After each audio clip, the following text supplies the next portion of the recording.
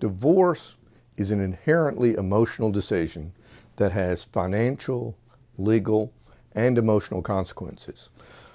We've learned that neurobiology tells us that all decisions are made in the emotional part of the brain.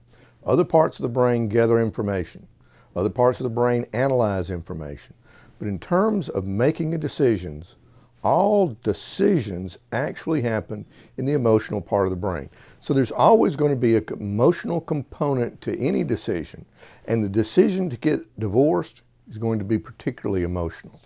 Now that we know that it's going to be an emotional decision, when people tell you, well, be reasonable about it, you understand that there's a problem being reasonable about what is an emotional act. But you're going to have to be reasonable.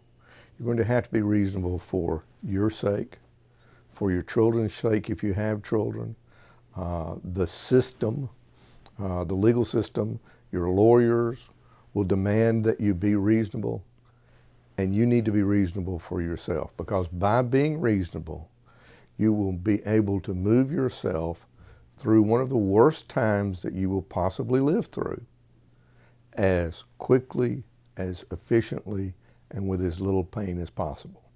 So we're going to be discussing some topics today: alimony, property division, children's issues, parenting orders, parenting plans, a whole bunch of issues. And as we do, hopefully these will be useful information for you so that you can be reasonable about this potentially emotional problem that you're going to be dealing with. Thank you.